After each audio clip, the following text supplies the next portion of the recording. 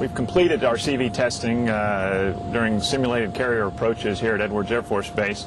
Testing was very successful. The aircraft continues to fly very much as simulation predicted that it would. In fact, I couldn't find any disparity between what the simulator, how the simulator flew, and the way the aircraft flew. My ability to control my flight path was very precise. My sync speeds had very low dispersion. And all in all, it was a very successful test.